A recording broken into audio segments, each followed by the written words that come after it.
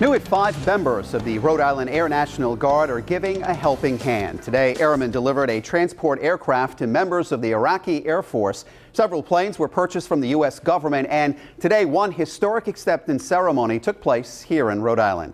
Eyewitness News reporter Andrew Adamson was there. He joins us now with a story from North Kingstown. Iraqi pilots are getting hands-on training on these cargo planes thanks to the Rhode Island Air National Guard base. I found out that it's not only a big honor for the local Guardsmen, it also marks a big step in the relationship between the Iraqi and American militaries.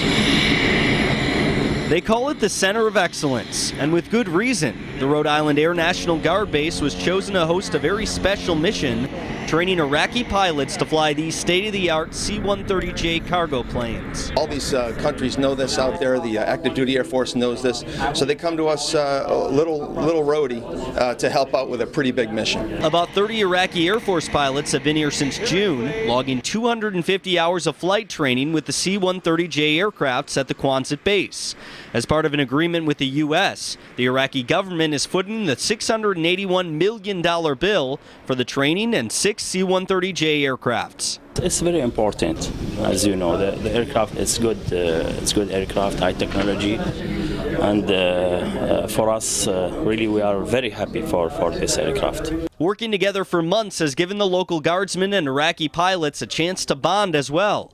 Both sides believe this bond will benefit relations for years to come. We've been their allies really since '07, and we're helping them rebuild their military and their Air Force. It will leave maybe more than 20, 30 years ahead, so it is a long-term relationship between our countries, really.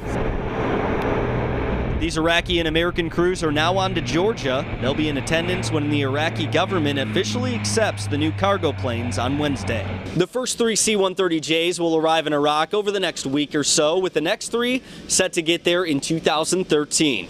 With the South County Mobile Newsroom, Andrew Adamson, Eyewitness News.